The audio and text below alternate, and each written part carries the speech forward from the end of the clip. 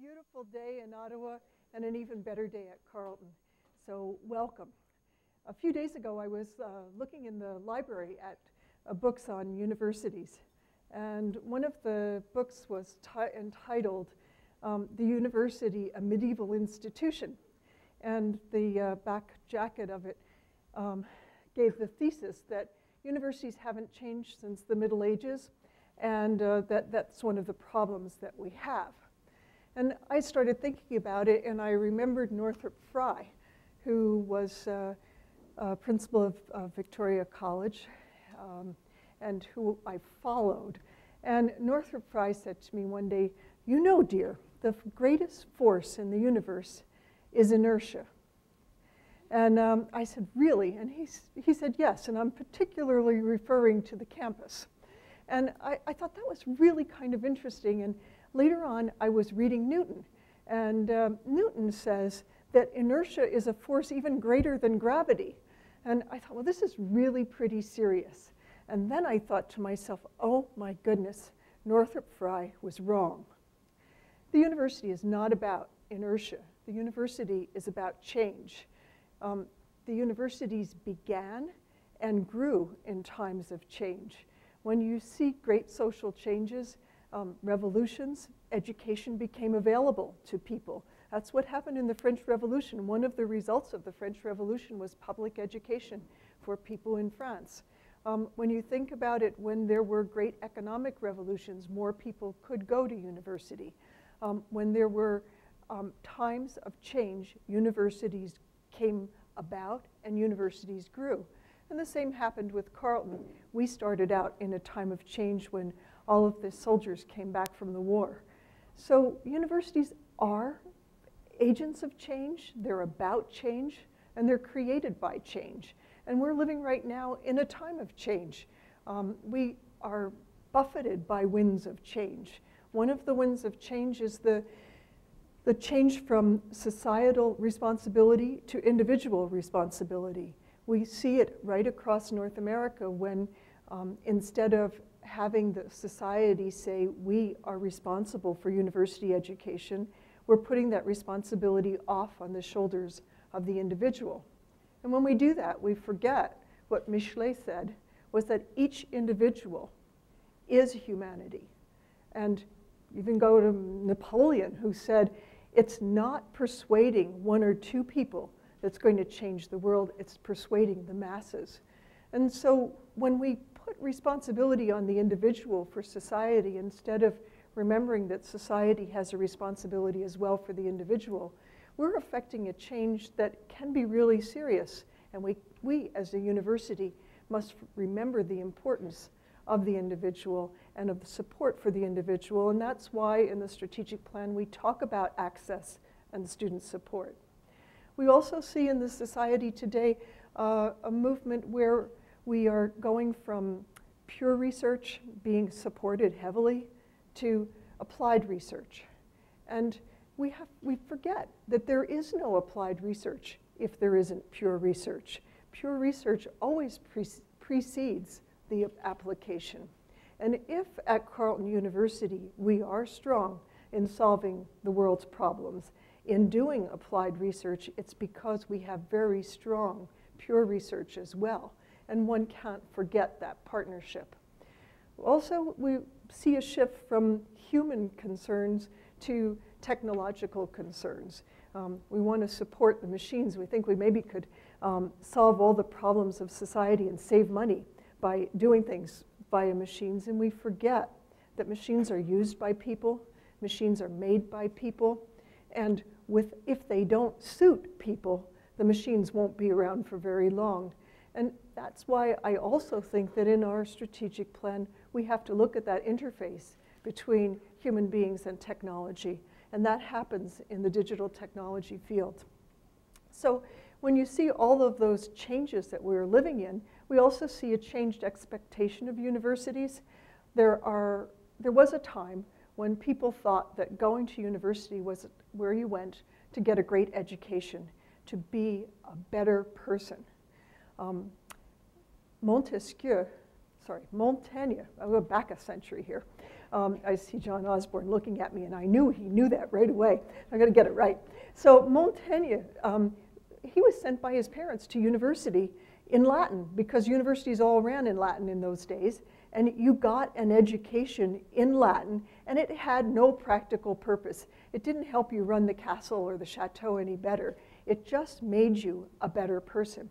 Sometimes we forget about that, and in days when there are economic hardships, society tends to forget that education is something wonderful, and it's not just there to solve society's problems, to help the homeless and to cure cancer and to create civil society and to protect the civil good and to create a civic discourse and a concern for governance. They forget that university is also about discovery of knowledge.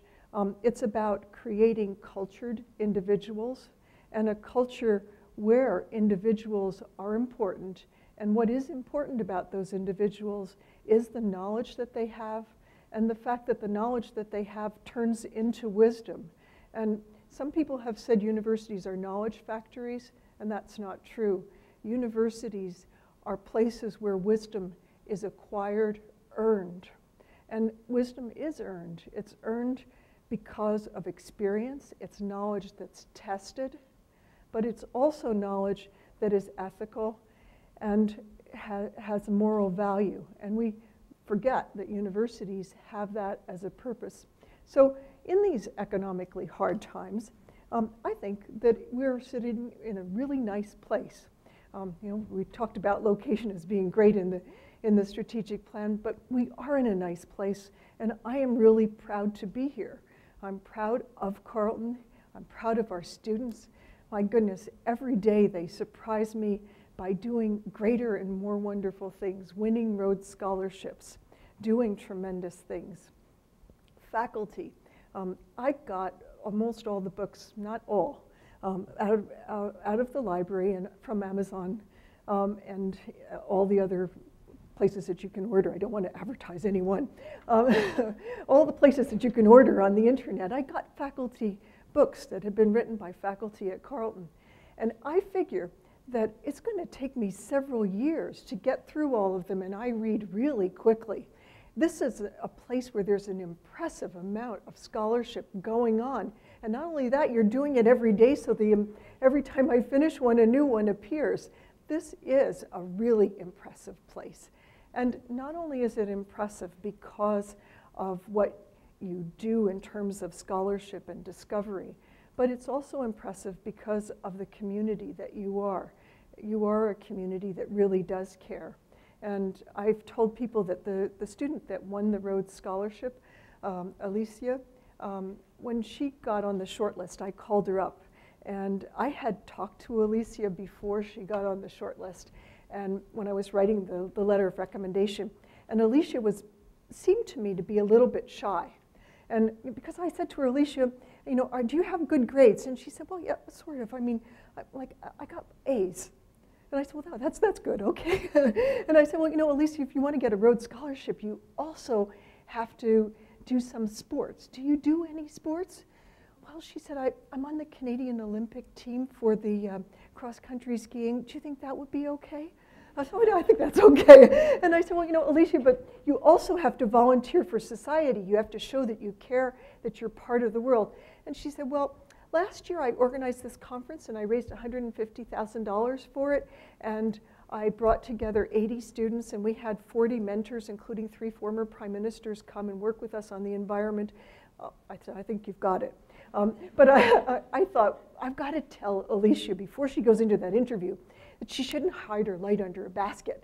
She should say, I'm Alicia and I did some great things, because I know that the students from some of the other universities are going to boast about themselves. And when I talked to her on the phone, I said, Alicia, I'll practice with you the interview.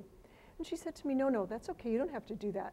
And I said, oh, no, I'd like to. She said, but I already had practice with 5 faculty members. Carter Elwood and all the members of the committee have practiced with me already. She went out and won the Rhodes Scholarship.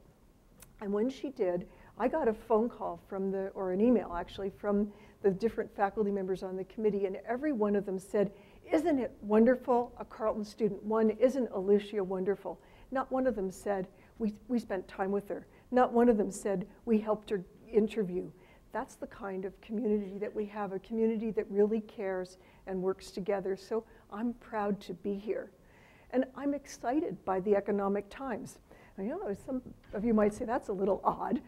How could you be excited by the Economic Times? Well, I think it's a time of challenge when good people are going to succeed, and Carleton is not only good, it's great, and we are going to succeed. It means that we have to be a little bit more creative, a little more innovative, but we are innovative and creative, and we've always been that way. It means that we can't just look at the local world. We have to look around us and pretend and be international, make the international community be our playground. We have to think of new kinds of diplomas and programs, and I see that happening every day in the faculty. So I know this is a place where we can meet the economic challenges. And there are some schools that are out there figuring out, and Sheridan gave me an article the other day about business schools in some areas of the country are figuring out that they're going to get more students because they won't be able to find jobs. That's not the kind of place that Carleton is. Carleton's the kind of place where students are going to come to study every single subject because it is so good and so exciting that no matter how hard the times are, they're going to invest in themselves and their education at a really good place. So what do we do to get a strategic plan? First of all, I should tell you that a woman's work is never done. I'm sure you've heard that. It goes for men too. We won't be sexist about this. A plan is never finished. So we've got a document, but that doesn't mean that we're going to roll over and say that's it for the next 5 years. Every day we're going to add to it. Every day we're going to test ourselves. And if we didn't do something right, if we picked something that wasn't working, we'll adjust it, we'll change. When new opportunities come, we'll be ready, because in our plan it says we're going to be innovative, and we will be. So that's the first thing. Second thing is, how did we get here? How did this plan happen? Well, it didn't just happen. It was not sort of self-generation. The plan happened because for the last 2 years, you have all been planning. When I got here, I read tons of plans for departments, units, institutes, faculties, and for the university as a whole. And really, what it seemed like was my job was to put them together. And when I read them all, I thought, how can I put them together? How can I make it be that we are Carleton and everybody says yes? So I thought, well, since I read all of this, let me talk to the people. So I listened to students and faculty and alumni and the arts community, the business community, parents, teachers in schools. We had all kinds of focus groups and roundtables. I visited with various departments and faculties. And when we got all the way through all of that, I said, it seems to me that there are some identifying pillars, because the first thing that you have to do when you want a strategic plan for a whole university is to say, why is Carleton special? Why would somebody come to Carleton and no other university? Why would somebody give us $100 million if they would have given to somebody else, but they want to give it to Carleton? Why would the government invest in us? What do we have that's special? Well, when I read all the plans, the first thing that hit me was everybody said, located in Canada's capital, we're Canada's capital university, well, we've got to make something of it. Our location is gorgeous.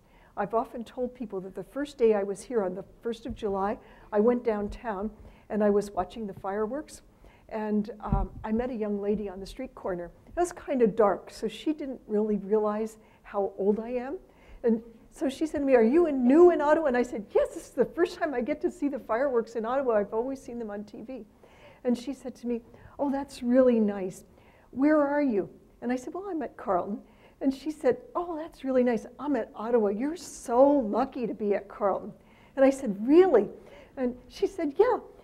I said, well, how do you know this if you're at Ottawa? She said, well, you know, I'm the president of the student body at the University of Ottawa, and I am just so jealous of you at Carleton because you've got this gorgeous location. You're in between the canal and the river, and it's beautiful, and you can have a community, and you are still close to downtown, but you are among yourselves, and you can tell when you go to Carleton, people know each other, and there's something special that's different from Ottawa, where we go out of class and we're gone in the market, and who knows who we are and where we are.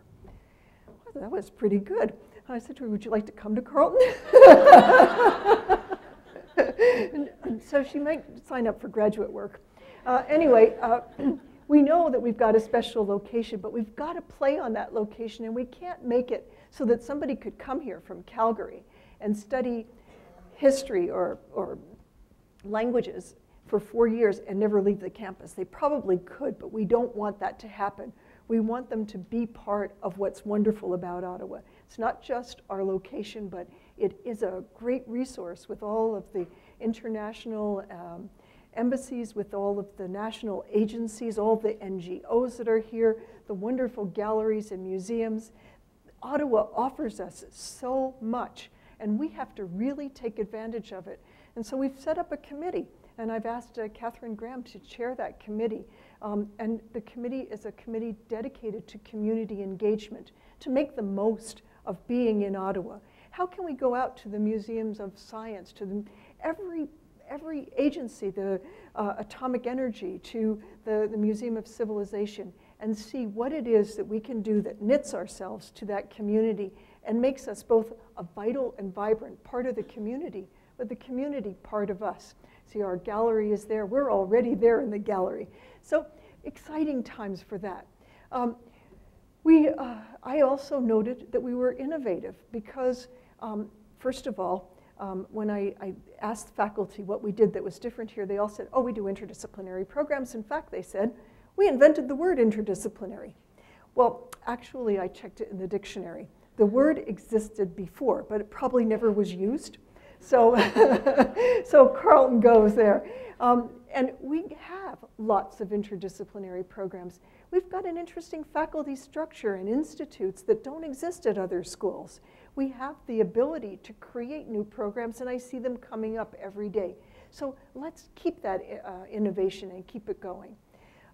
The next thing, when I look at the research that's there, there is the pure research. We are doing neutrinos. 30,000 of them have passed by my body since I started talking. I learned that in one of the documents.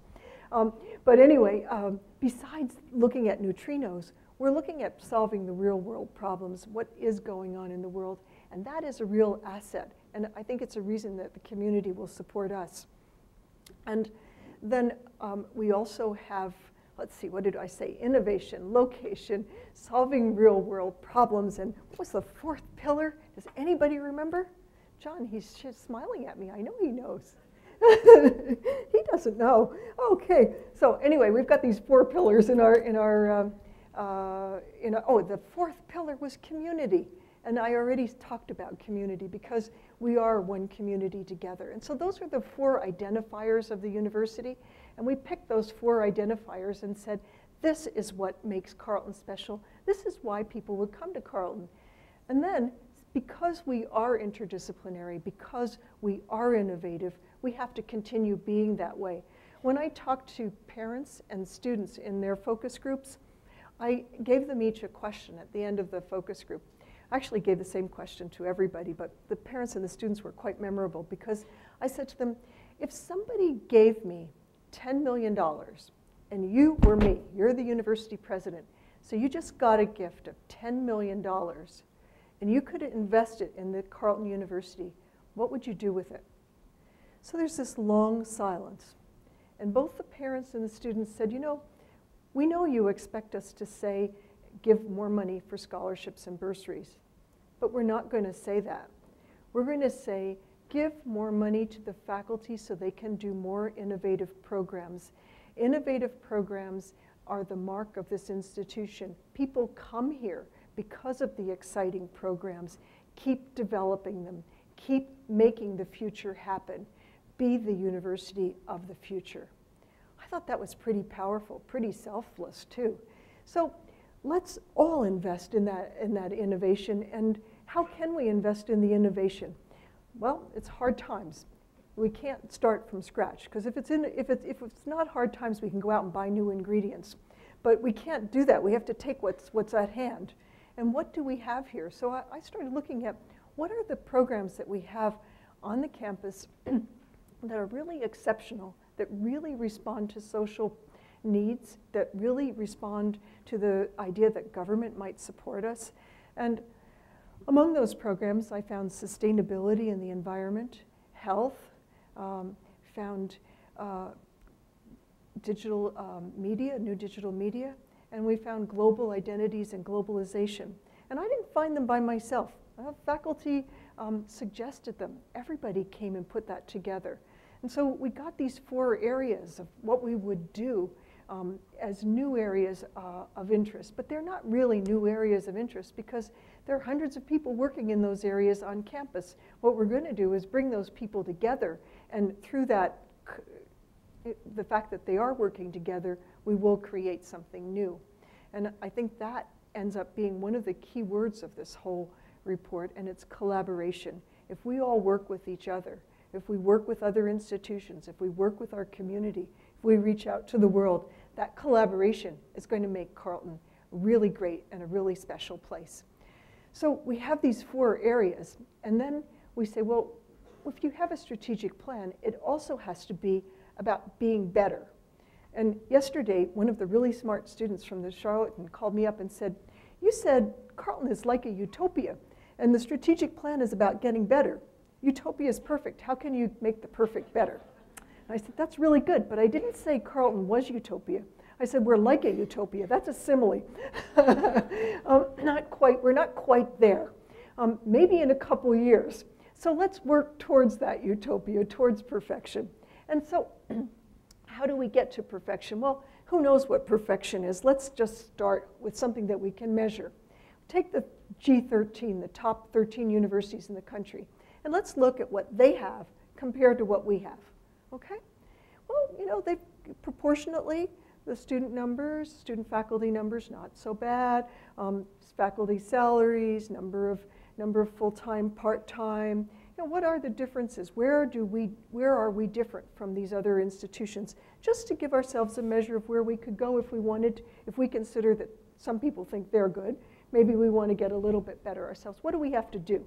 Well, we looked at it and said, well, you know, our retention rate has to improve a little bit. And when we talk about improving retention rate, I'm not talking about the grades people get in class. That's just one measure. What I'm talking about is a culture of success. When we take students at Carleton University, the entry average is 80%. Students with an 80% average should be able to go to university and graduate, and we want them to. And if they're not graduating, let's figure out why they aren't graduating. Maybe we need more residences. Maybe we need more study space. Maybe we need more scholarships. Maybe we need better advising. Who knows what it is that we need? We need to have some committees that look at it, that analyze it, that figure out how we can serve our students better. And I should say that we've been doing this. This isn't a brand new idea. Carleton has been getting better every year. And so we're now at the average for Ontario. But as I said to the vice presidents, I don't want to go around and say my goal is to be average. We want to be above average. So let's just ramp it up a little bit. We also looked at all of the things that we could do to make ourselves into a better institution, and we made a little list of some of those and gave ourselves some deadlines and timelines as to how that would happen. When that was done, I put this on the internet and asked everybody for comments. We've got about 300 comments over the holiday break. I answered every one of them. Most of them have been included because they were wonderful comments. And the plan is now probably looks a little more like, you know, remember the story of what is a horse designed by a committee is really a camel? Well, this is the camel version. It looks a little more like a camel, but it's lumpy. But you know, in those lumps you carry more water and you can go further. So I think that this plan is stronger because of what everybody has added to the plan. And I thank you for that. What's going to happen now?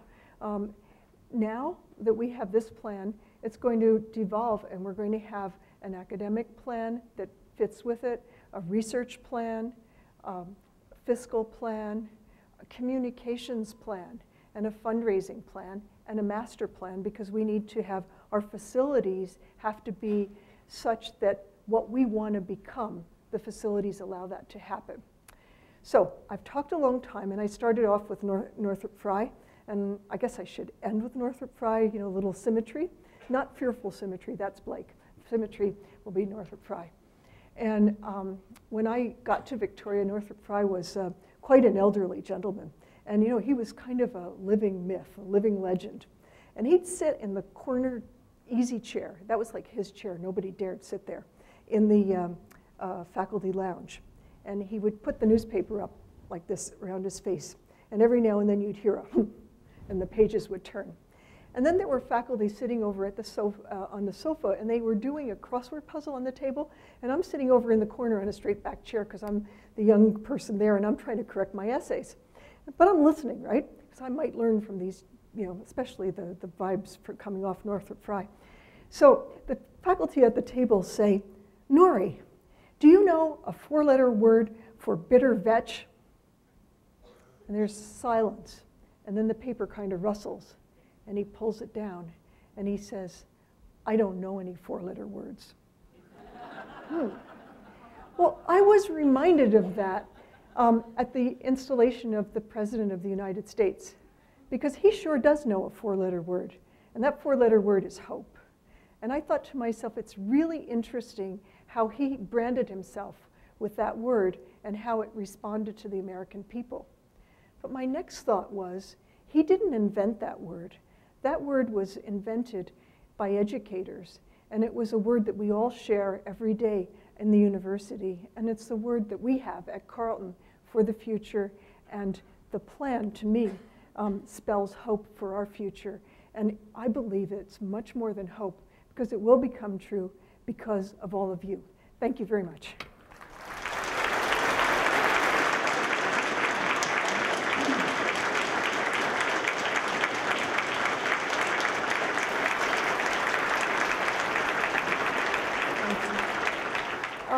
Now we're going to have each of the vice presidents say a few words. We have, first will be Ferritin, and then we're going to have Kim and Duncan and George.